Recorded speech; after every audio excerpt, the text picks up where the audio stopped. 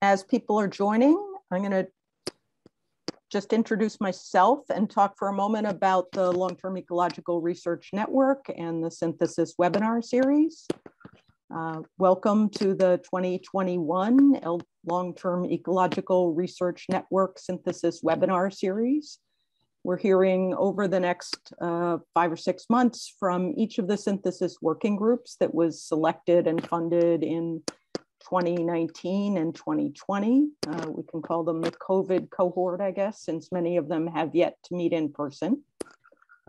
I'm Marty Downs. I direct the Long-Term Ecological Research Network network office and organize the synthesis series.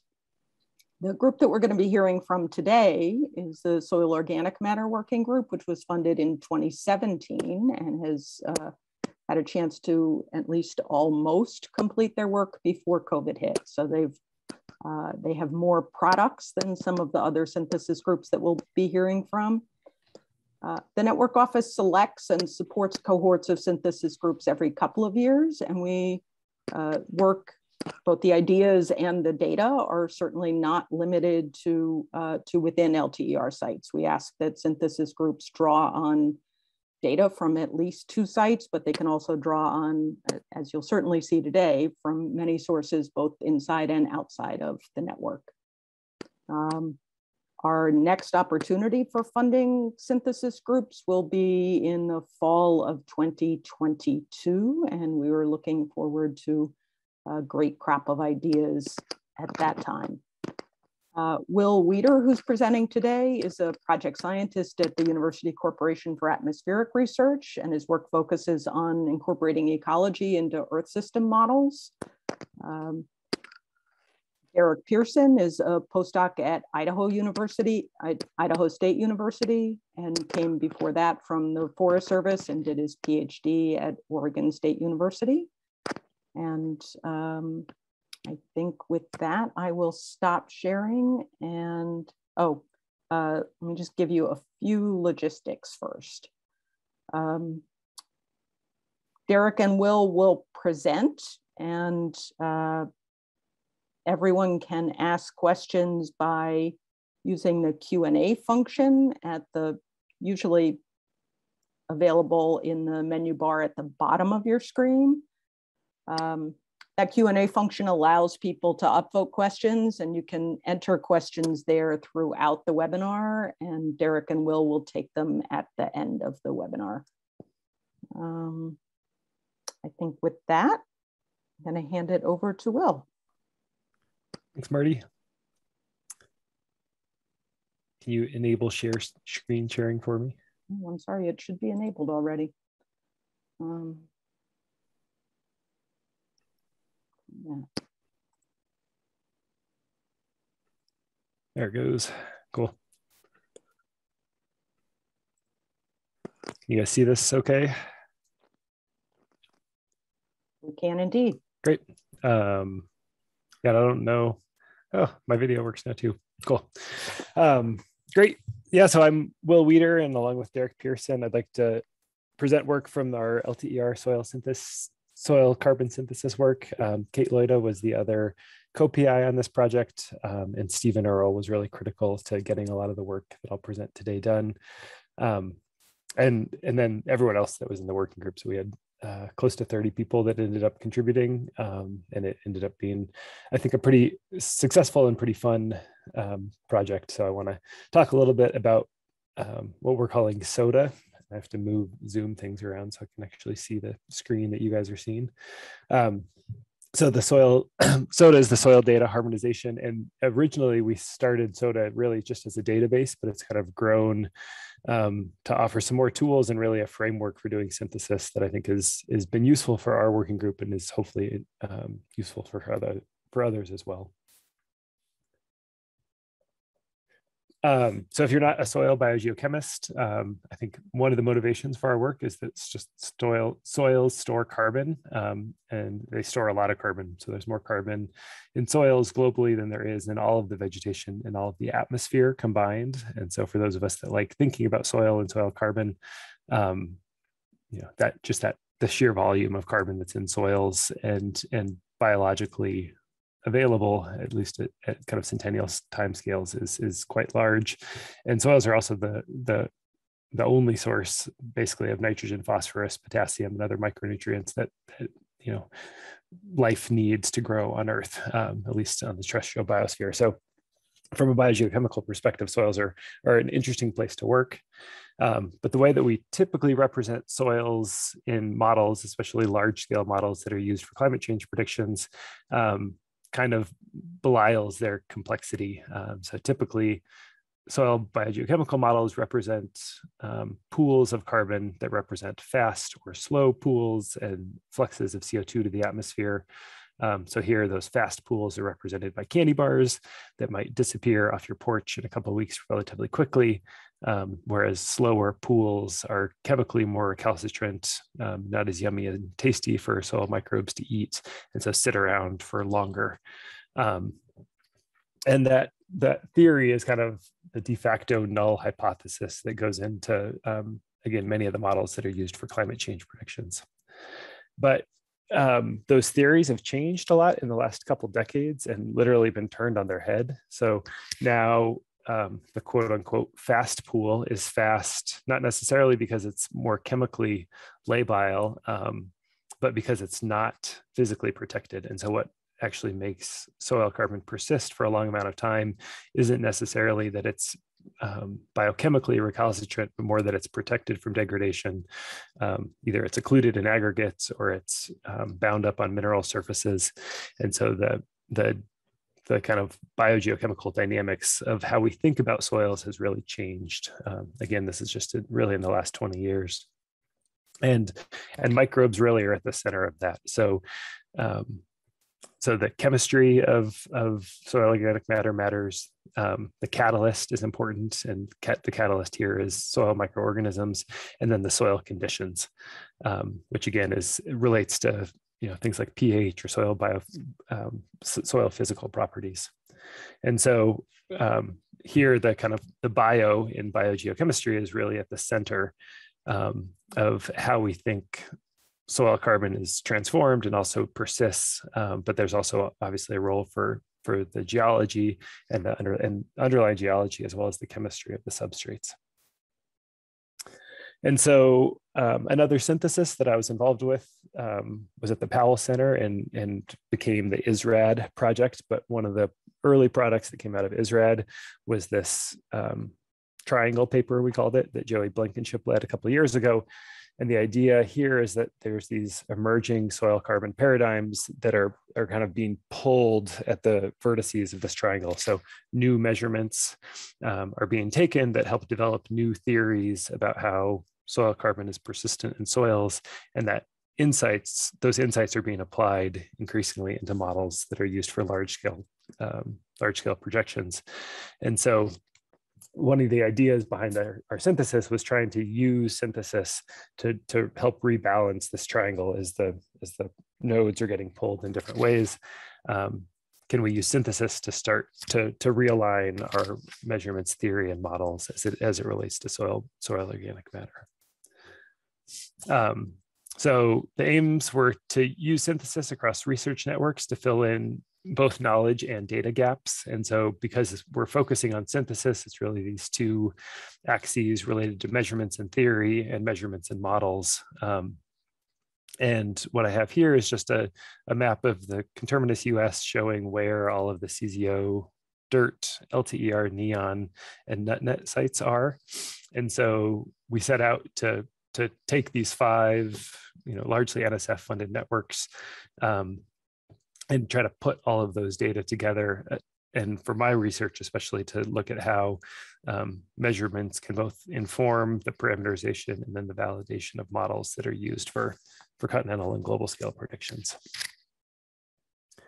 And so we came into our synthesis knowing that all of the networks that we were interested in had kind of a history and a landscape of strengths. And so networks like LTER really focus more on ecological dynamics as well as disturbances, and include things like repeated measurements and long-term manipulations.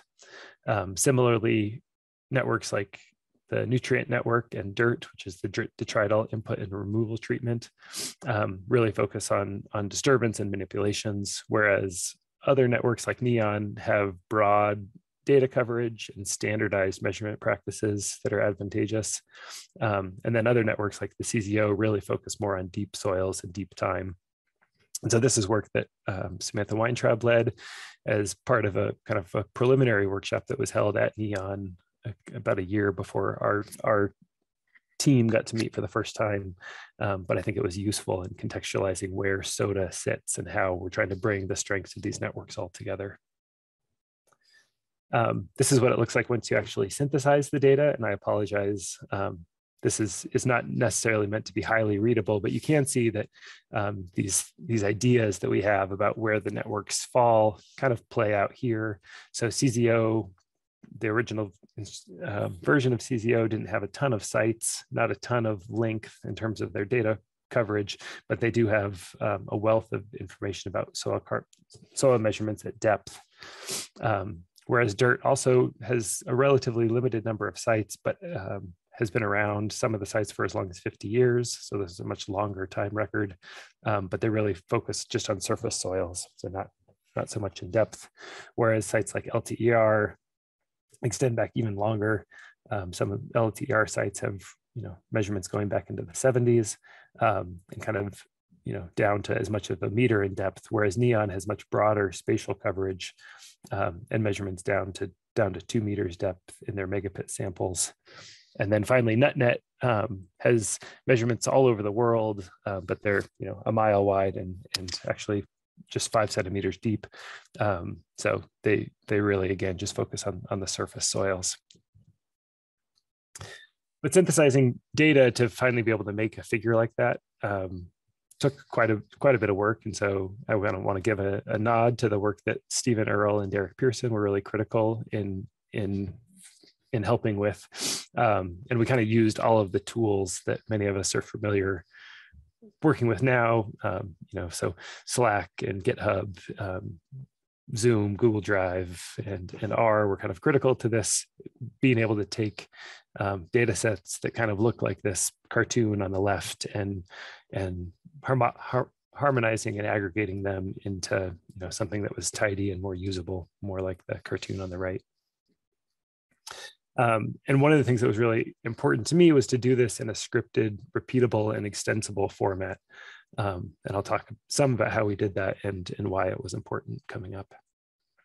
And so to accomplish this, we first had to identify data, then work on harmonization and aggregation. Next, we focused on visualization, and then finally the analyses that we could do with the data set that we put together. And again, trying to do this in a scripted and repeatable fashion. And so to do this kind of first step, and this is, I think, where the magic of SOTA really comes through, is in this harmonization and aggregation step. So we had data providers on our team, basically one representing a site or a network, provide raw data, and they linked that with this metadata template that I'll talk about in a little bit, what's on the metadata template. And so those two products together then could be run through a soil harmonization script, which put out a harmonized data file, as well as some QA/QC plots and notes about the harmonization. And then after we did that for a number of sites, we could aggregate all of those data into a flat CSV file, which is this level 2 data product that contains the aggregated soil data set. And on top of that, then we layered on some visualization and analysis scripts. And again, I keep harping on this, the scripted, repeatable, and extensible. It's been critical. The scripted and repeatable part was really critical as we realized things that we missed in terms of our metadata collection. And then having it be repeatable really facilitated the addition of adding new sites more easily to the database, and then extensible so that we could include new data products as they become available. And Derek will talk a little bit about how he's done that with work that he's extended on.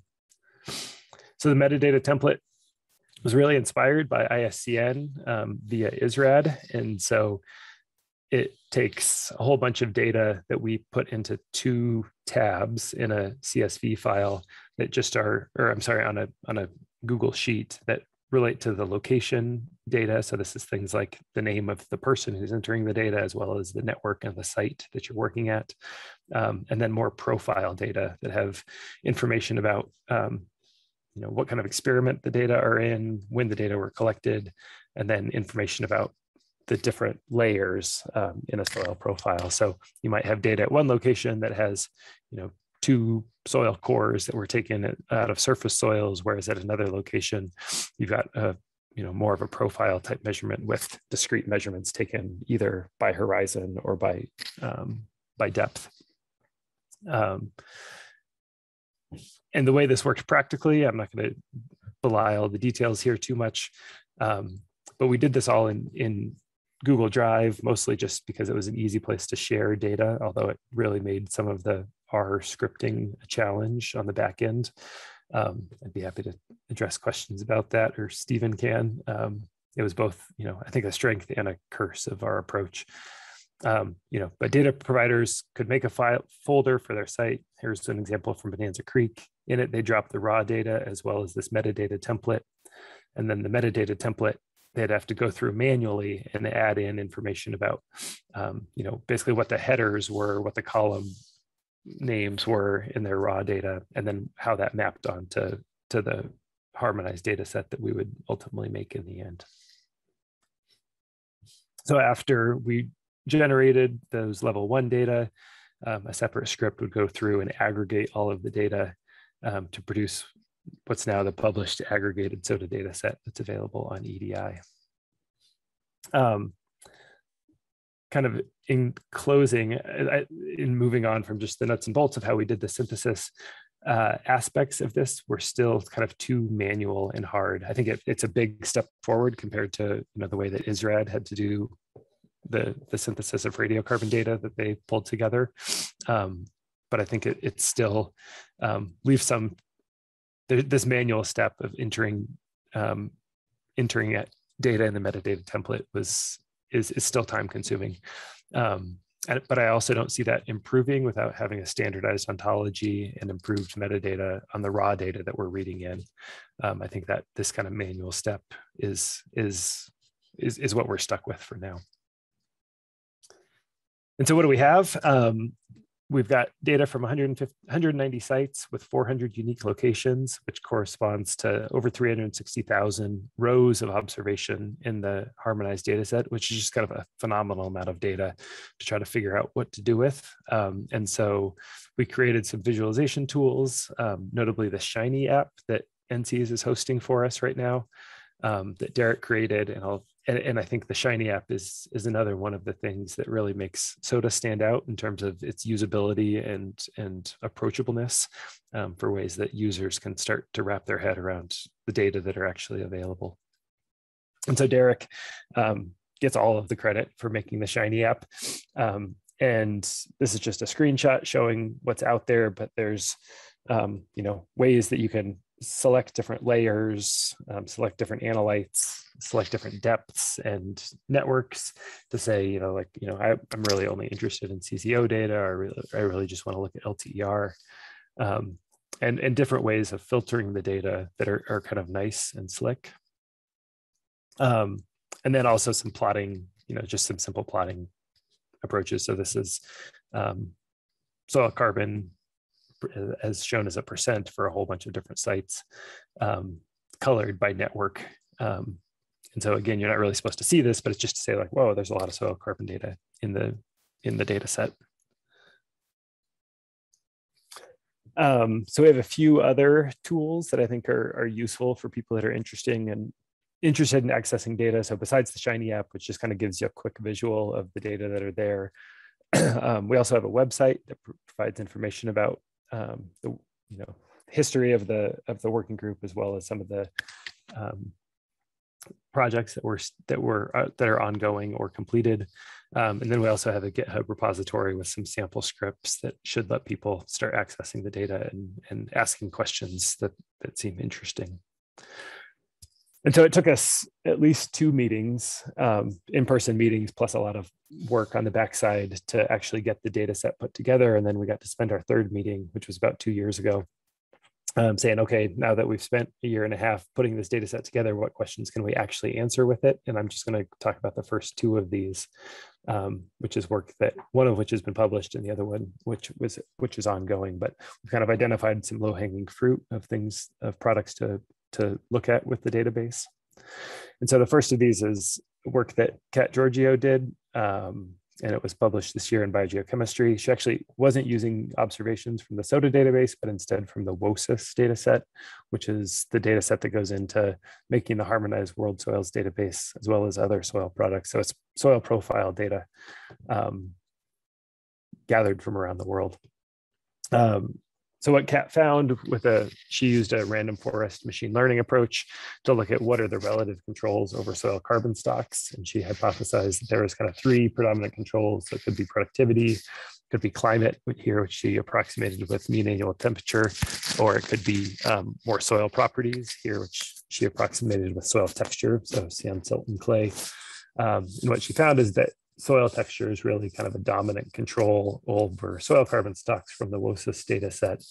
And that's true even for more extrapolated data sets. So for the harmonized world soils database, that predominance of texture is really important. But then for these 3 models that I'm not going to go into the details of, but for CASA, the CASA model, the MIMICS model, and CORPS model, they really underestimate the importance of soil properties, or again here, texture, in terms of controlling the stocks that are simulated. So what Kat's work highlights is that there's this kind of fundamental mismatch, even with these newer models, in terms of the relative importance that they place on things like climate and productivity, as opposed to soil properties and controlling soil carbon stocks. So some useful work from a machine learning approach.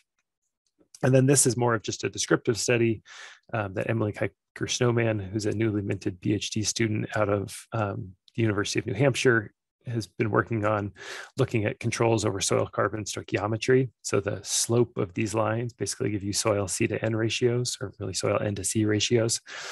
So more nitrogen-rich soils will be kind of up here, and more carbon-rich soils will be down here. And so what Emily found is that there's these really kind of surprising, at least to me, trends that can be largely described again by soil properties here, clay and pH, where more basic soils and also more finely textured soils tend to have lower C to N ratios, so more nitrogen relative to carbon, than do more acidic soils or more coarsely textured soils. So again, this is kind of more insights that we can apply into models moving forward. So there's still some remaining challenges. I think one of the challenges of doing any kind of soil synthesis is that there's too many things that we have to try to account for. So we're looking at things like climate, vegetation, productivity, litter chemistry, and roots, if at all possible.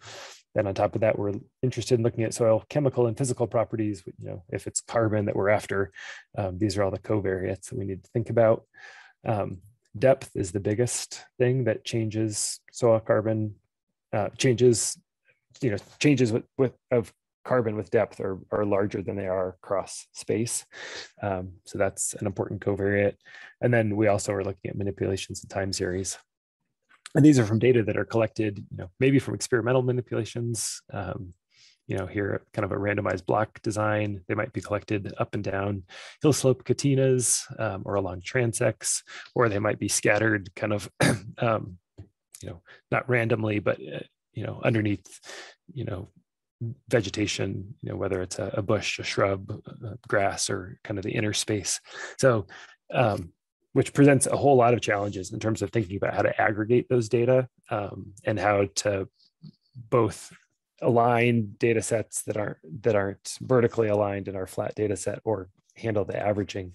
And so we're still kind of working on ways to handle aggregating data appropriately for all these different things that are being collected at different times and in different ways across multiple sites. But we've had, I would say, some success in terms of getting papers out. So one Sharon Billings led, which was more just kind of emphasizing the importance of soil organic carbon, not just for studies of pedology, or for soil science, but it's really important for a number of ecosystem studies. Samantha Leff and I led a special issue that was published in Biogeochemistry earlier this year, which included Kat's paper that also came out as part of that special issue. And then the database presentation paper also came out in Earth System Science Data also earlier this year. So we have a number of other products that have, I think, been important for SOTA. So the biggest one of those was having the SOTA database published in EDI, as well as our scripts to analyze the database that are available on GitHub. Again, there's the Shiny app and website that kind of introduce users to the data set and provide some easy tools to access it. And then again, Samantha and I have organized a AGU special session on soil data, especially focusing on networks and long-term data that I think is in its 3rd or 4th year now. So it's getting quite mature, which is exciting. And then that led to this biogeochemistry special issue that came out earlier this year. And then Derek's going to talk about some of the other ways that we're using this. So he's applied it to work that he's doing right now at Reynolds Creek during his postdoc. And then there's also interest from the CZN, the geomicrobial CZN, as well as conversations with LTER, PNNL, and then also USDA provided a small amount of funding to do some model integration, because both our synthesis as well as the ISRAD synthesis said that modeling was an important part of the work that they would do. But at least so far in both of those products, just putting the database together has kind of eaten up all of our time. And so it's nice to have a little bit of support to start applying those insights into models. So with that, I'll leave this up as Derek kind of gets ready. But I think one of the things that SOTA does is help to alleviate the synthesis bottleneck.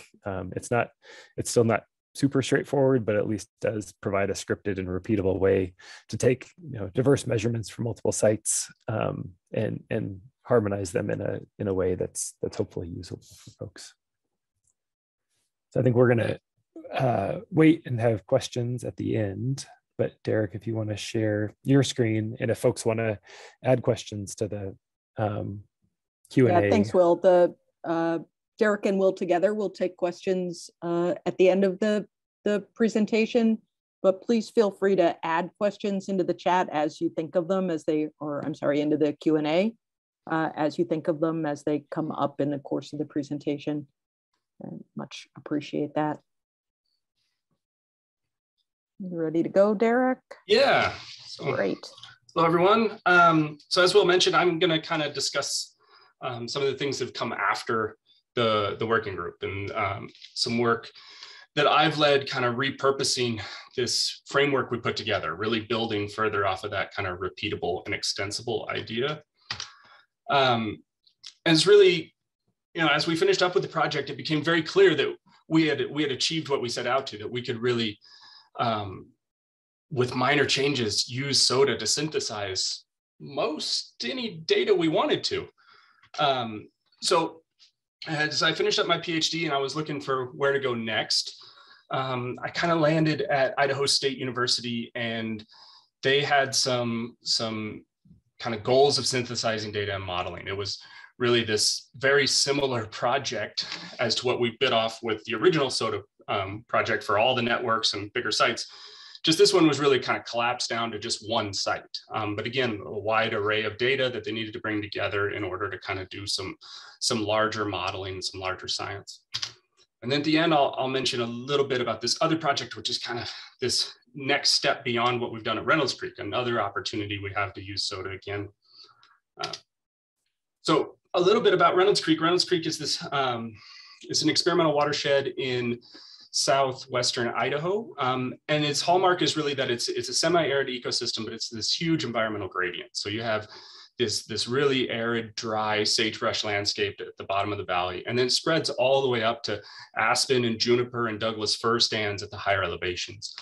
So it's a really awesome place to kind of study soil carbon dynamics because you have these huge differences in climate and vegetation. and soils as well. The underlying geology is quite diverse.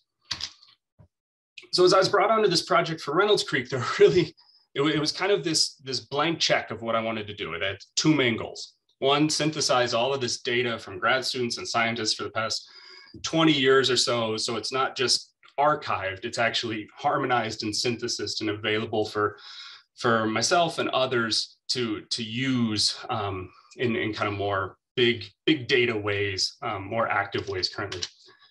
So this fit in great with SOTA. This is, kind of how I sold myself, probably how I got the job. And it's only about 20 data sets. Jim, I saw your question on there about how long this takes. I think this process is really a good representation. The original SOTA framework took us a long time because we were building it at the same time we were putting data into it. So this process, granted, I have a very in-depth knowledge of the framework, but took me a couple of weeks to get all these data set key files put in, make some adjustments that were needed. And we had the database for Reynolds Creek containing, as much data as we could get our hands on. And in doing so, the great part about that is as we reuse it, we're also able to improve it and adapt it. So there's certain things that needed some adjustment. Reynolds Creek had environmental data that we didn't account for in the original framework. So we had to go back and figure out ways to better input and change the possible data variables within SOTA. And then also some new work on, I updated the app. We're kind of up to the new shiny app with some fancier features and a little bit better look and capabilities and whatnot. And also, how do we aggregate the data and whatnot? On the part about quantifying soil C stocks, it was, again, this blank check of, we just want to quantify soil C, map soil C across the watershed. We're going to do something. And after synthesizing the data, it was this big, okay, how do we want to do this? We've got, flux tower data, we've got 300 soil pits, we've got climate data, we have spatial data and all these other studies. It really is everything at our fingertips that the universities and government agencies and whatnot have done for many decades. And how do we kind of fold all of that together to do the best we can in terms of modeling and estimating and even projecting soil carbon stocks at this experimental watershed. And it kind of, the issue we still had, despite synthesizing all of this data for SOTA, is that we still needed more data to run a model like Mimics. We needed, soil temperatures and AMPP and clay and lignin and things that weren't necessarily measured at every sampling point that we wanted to use for estimating soil carbon. So this project led to this further kind of combination of the tabular SOTA database with then inputting and bringing in data out of spatial layers that were available to us. And once we had those two pieces, then we're really at that point where we have the forcing data. We have the tables we need to run a Earth system model, in this case, Mimics. So using the Mimics model, and we have all this data, now that we're really able to realize the fact that we can harness all the data from Reynolds Creek, led to some really great opportunities. So with the data, we decided to go after kind of a machine learning based approach. So as the one thing to know about machine learning is you really have to have a lot of data. It doesn't work unless you have tens, hundreds of points that you can really inform your machine learning algorithms with. So in this case, we had that. And what we were able to do with it is find the best parameterization of Mimics. So Mimics being a process-based model, the estimates and projections are heavily, heavily dependent on the parameters in the model that control the flow of carbon from input to microbial processing to soil organic matter and mineral stabilization. All of these things have rate limiters and different functions that control how that soil carbon is passed from one pool to the next. And setting those parameters remains the key challenge kind of right up front when you run a model like Mimics. So we are able to use machine learning to fully identify the best parameterization and also kind of keep it within the bounds for those processes, those theorized and known limits that we want to. And from that process, we learned some really cool things about how the model works at Reynolds Creek. So compared to the Mimics model that was run across the LTER sites, the decomposition rate, the kinetics for breaking down litter with the microbial community are much faster at Reynolds Creek in the model, about 4 times faster. Microbial CUE is much lower, so it's offsetting that decomposition speed by reducing how much carbon is actually transferring from microbes to soil organic matter. It's increasing respiration. And then we were also able to kind of further dial in the turnover time for soil organic matter, especially the protected samples. We're able to get those up again with known and theorized limits around 100 years or more. So once we dial in those parameters, we have all this data. Here, the points on these 2 plots, the gray points show the default, what we call the kind of originally published mimic parameters, versus this new machine learning parameterization that we came up with. And we're able to get really robust predictions here. We have correlations of about 0.8, and our root mean square error is in the ballpark of the error we see just from sampling soil carbon out at the watershed from your left foot to your right foot. Just that variability you get is quite similar to the square error we're seeing. So one of the other cool things we're then able to do with, we're pumping all of this data and we're able to use machine learning. We're able to go and look at how many different parameterizations produce similarly accurate estimates by our kind of statistical measures of soil carbon. So this plot here shows 30 different parameterizations that all have a similar correlation and a similar root mean square error. And you can see that there's a decent amount of variability in these points on how accurate Mimics is predicting soil carbon. So I'm sorry, I left off the axis title. The bottom axis on this plot is field measured soil carbon, and the y-axis is Mimics estimate. So this is kind of to be expected. It gives us some idea, but the really cool stuff being a process model, right, is then we can dive in. We can say, well, where is this variability coming from, and how variable are all the pools and processes underneath these soil carbon stock estimates? So we can see how much does parameterization of the model affect estimates of protected soil organic matter pools? How much, does it affect litter C stocks, microbial C, soil organic carbon turnover times? And we can look at how important this parameterization is, even when, going back to plot A here, by a statistical measure, all of these are good estimates that you're not able to separate and say one of these is better than another. So what we're left with, the big advance in this, is that we're back to needing more data, right? We can now use data for protected soil carbon, for mineral associated soil carbon, for litter C stocks, for microbial pools, to help us dial in where the model should be predicting these pools. So it's kind of come full circle. We started with SOTA to get the data to be able to do this. And now where we're really ending up in this project is saying, well, we can produce pretty good estimates, but to make them better, we need more data. And this is the type of data we need and exactly where we can apply it in the model to improve confidence in model estimates and projections. So kind of another cool facet of this study, since we used all the spatial data and our estimates were so robust and we had such good spatial replication, we're able to make these really high resolution maps of soil carbon, as well as the estimate standard deviation that comes from that variability in the model parameterization. So here we're mapping soil carbon across Reynolds Creek at a resolution of 10 meters squared, which gets us really down close to the scale of measurement. So when we get data in the future for mineral associated organic carbon or litter stocks or any of those things, we're able to directly line that up with the model estimates at the same scale. And then since it's a process-based model, we can kind of go hog wild with these maps. So we can then also map the model estimates of different soil carbon pools.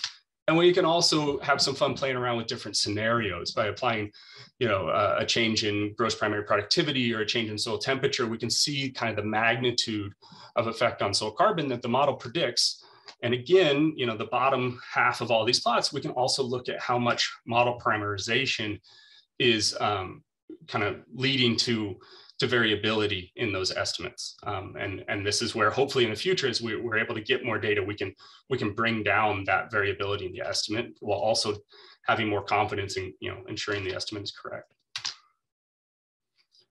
So that's some of the awesome science I've been working on and things that are coming down the pipe from SOTA. But the big kind of lesson here, the big point I wanted to come back to is that all of that work really started with SODA. It was the ability to synthesize that data allowed us to kind of see what we had to work with, and then really let the scientific process do its work and take the expertise of everyone involved and lead to a paper we're quite excited about. And without the tools that we've built with SODA, I don't think we ever would have gotten there. We would have never seen how much we had to work with.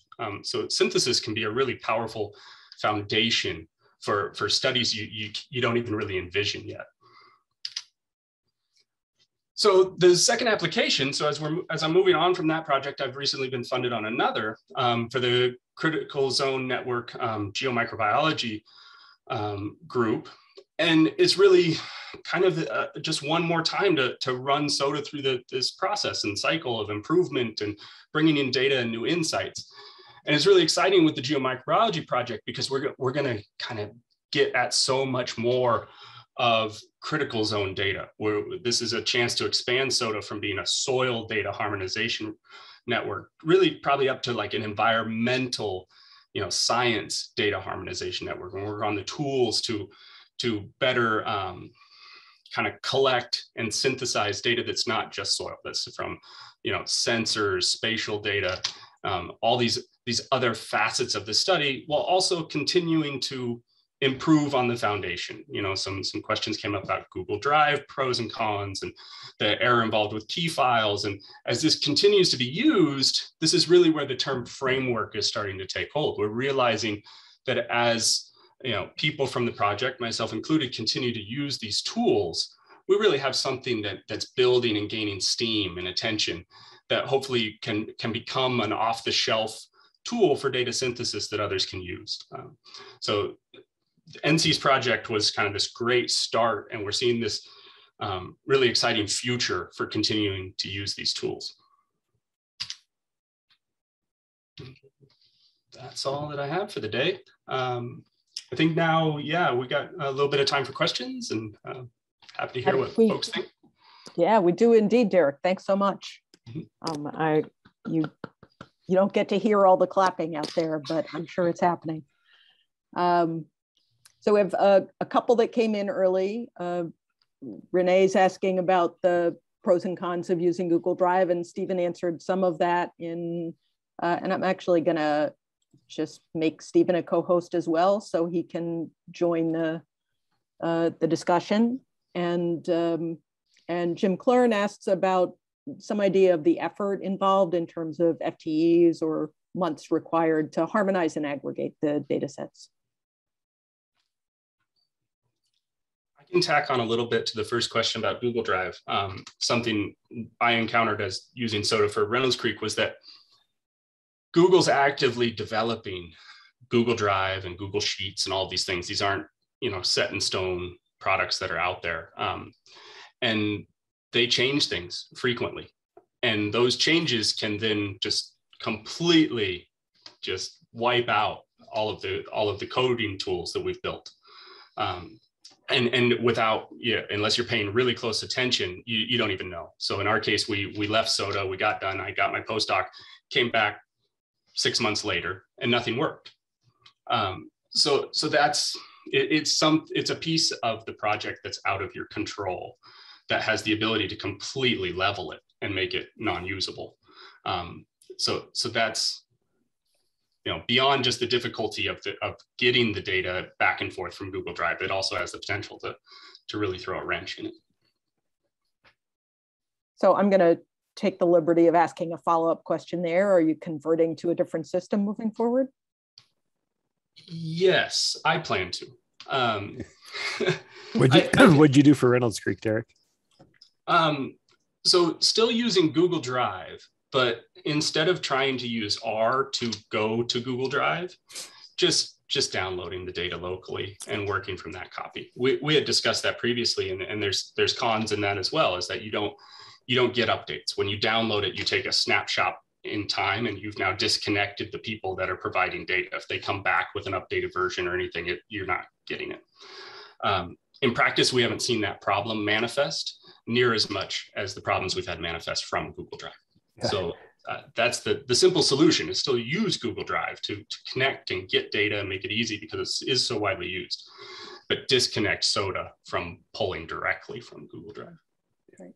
Well, and one of the other things that Stephen worked on as kind of as part of this project was to, part of SOTA, part of our synthesis effort was to help people publish the data that haven't been published already. And so, ideally moving forward, those data would already be published. And so if you were accessing published data that were on EDI, for example, then grabbing the raw data isn't necessarily an issue anymore. And you just need to somehow link up the raw data with your, the metadata template, which doesn't have to be done on Google Drive. That can be done in some other way. But I think that's the other challenge with trying to kind of capture this long tail of soil data, data from places like the Calhoun that go back to the 70s that may or may not be published or tricky to deal with. Right. So anybody want to tackle Jim's question? Stephen answered it from one perspective in text, but to get to where we are now, it was a lot. It took a ton of effort from, mostly the three of us, but even, time in the room, we had 22 people at our first meeting, and 22 people times a week of time times, so it took a long time just to get people filling out those metadata templates, but then actually using writing the scripts and harmonizing the data took a lot of effort from, mostly from the three of us. And then on top of it, Derek spent a ton of time making the Shiny script. He kind of did in a week, coming to visit me in Boulder, which was fun. Look what I did. Now that it's built, I think, like Derek said, it's much easier to use and it's easier to manipulate. You can add new fields, you can change stuff around. But getting here was kind of brutal. I should probably add, one of the things that has made this group particularly successful, I think, is the requirement to have an information manager. Yep. And a technical liaison as part of the group. It makes a huge difference. Yep. Yeah, that was the other thing I was going to add. Having Stephen is not a soil biogeochemist, and his time on the project really made we couldn't have been here if it wasn't for the work that Stephen put in. That was huge. So we have from Claire Buffo.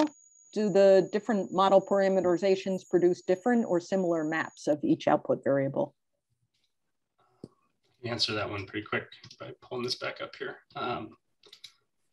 So this map here is actually produced from the average of those 30 kind of best fit parameterizations.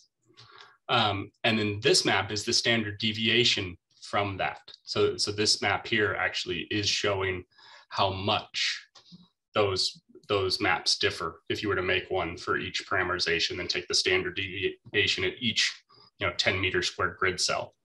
So you can see how much the parameterizations lead to differences in different areas in the landscape. This is the southern region of the watershed is the higher elevation region. So we have more variability as we get more productivity. And then down here, we also get huge differences in soil temperature from aspect effects. So we get more variability in our estimates from soil temperature. Hopefully that kind of shows what we're trying to get at here is how much things can vary from those parameterizations. And it's a decent amount, but it's not, I wouldn't say, a concerning amount. The estimates are still fairly tight between those parameterizations. But it's very nice to know how big those differences are. Thanks, Derek. And from Samantha Weintraub, this might be a plant, I think, in order to give you an opportunity to talk about one of the other papers. So thanks, Will and Derek, for great talks. I've been finding similar challenges when trying to combine data sets within NEON sites, dealing with different depths and spatiotemporal resolutions across different plant soil flux measurements is hugely difficult. I wonder if the community needs some best practice guidelines around this, or is that impossible and it's specific to each project, network, or data set? Yeah, this is such a hard, it's such a hard topic. Figuring out how to aggregate data appropriately is really tricky. And Sam and I didn't communicate before this. So it's the question is all on her own. I don't really know. I think I'm still struggling with it to figure out how best to aggregate data. And I think it is kind of question specific. You know, for some questions, you might be totally happy to aggregate all the data across a given LTER or neon site to look at broader kind of eco-climatological gradients. But you lose a lot of information by kind of blasting away that within site variability. But then if you keep that within site variability, it's challenging because a lot of times the measurements aren't taken at the same spatial or temporal resolution with one another. So if you've got, you know, inorganic nitrogen transformations that are taken quarterly at one set of plots, and then soil temperature that's measured continuously at a different, you know, at different locations in the landscape, it's hard to figure out how to align those two. And I think that's where we're still kind of struggling with SOTA is, you know, we've got measurements of productivity and measurements of soil carbon, but they are taken at different times by different people at different places. And is it okay to line those up? And if so, do you have to aggregate? How do you aggregate to account for some of that within site variation? Yeah, I think maybe some best practices, you know, if you're having this problem with neon, it's not going to get any better with any other network. I think the problems are going to be more acute. So that's one where maybe, yeah, getting some smart people in the room with creative ideas would be helpful. Yeah, there was, the group did actually put out a paper with suggestions about what sorts of things non-soil scientists should be measuring that would help in terms of just having the data in the first place. Yeah, you know, and one of the other, so that's Sharon's paper. And, you know, the thing that you have to measure is bulk density, which almost nobody does. And it's even harder to do well. So that's kind of the critical piece in terms of measurements. And then the other side of it would be, you know, Mark Bradford has a nice paper that's in the special issue that Samantha and I led that's talking about, you know, the spatial grain of your measurements and how that kind of influences the inferences that you might make from it. And so some of the preliminary work that we have from a macro systems project is looking at that question. And you get really different answers if you aggregate data into it somehow it biases the results that you get depending on how you aggregate the data, which is troubling. So, and then Catherine Rucci has a question in the chat. This relatedly, how do you manage the different measurement methods for things like soil organic matter fractionation and soil phosphorus that different people use? Yeah, so for fractions, we intentionally left those out of SOTA because that was what ISRAD was supposed to be doing. So ISRAD started as being kind of measuring carbon fractions, and then they transitioned a little bit to doing more radiocarbon fractions. So SOTA doesn't have much fraction data, although if you did, the method would be critical. And then, but phosphorus was the other one. And people that measure phosphorus are passionate about the ways that it's measured. And it usually is, you know, it makes sense for the ecosystems they're studying, why they measure it with Hadley versus Bray P. And the database has a tab in there for you to select the method that it was measured by. So that way, if you want to compare, if you only care about Bray P, you're only looking at measurements of Bray P that were measured with that technique. So that's one, and because we didn't collect fractions and we weren't focused on phosphorus, there's not a ton of those data in our database, but the hooks are there in the metadata template to include that kind of information. I'll tack on that the size of SOTA is actually really cool for those method questions that come up a lot, where it's hard to get enough data to really say, are these methods comparable? So one thing we do have some of, again, what I wish we had more, is a common one that comes up with soil carbon is whether it was done by an elemental analysis or Walkley Black. And loss on ignition, yeah, exactly. So with the synthesized data set, 360,000 rows, it's becoming one of the best tools we have to kind of look at those differences spatially and see if it's a huge red flag to lump that data together or not.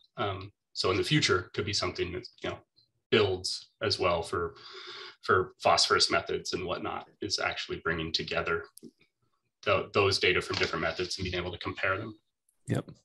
Yeah, I wish I had a quarter for every hour that I was spent in Santa Barbara talking about phosphorus fractionations. This is not the first data synthesis effort that went through NCs that we talked about that. But yeah, those methodological concerns are critical here. So, thanks.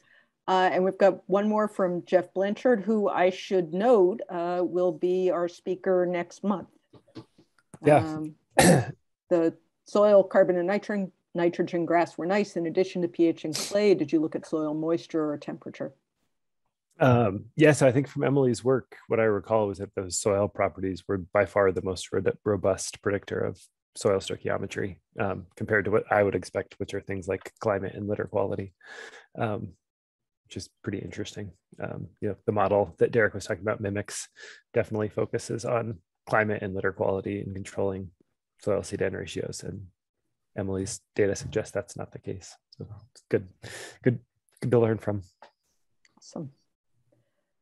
Any last questions from folks? If not, we're coming up on the end of the hour, and we'll just say thank you so much to Will and Derek. It was a great presentation. Much appreciated. Thanks. Thanks.